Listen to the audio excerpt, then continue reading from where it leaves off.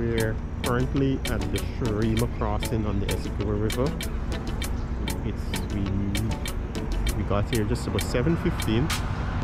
The pontoon is coming over.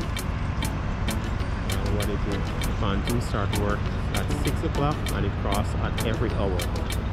So at 7 o'clock it was over on the other side of the river. So what is going to happen is going to come over this side and offload, then take whatever vehicle is across here over on the other side.